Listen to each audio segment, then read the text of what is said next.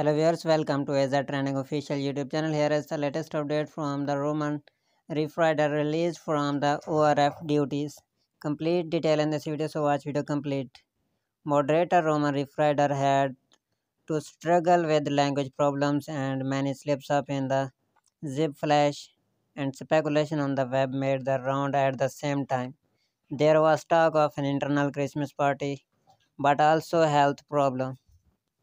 So guys, after a short time, the problem was no longer available in the ORF TV, and his colleagues Martin Thur had to step in for the next moderation.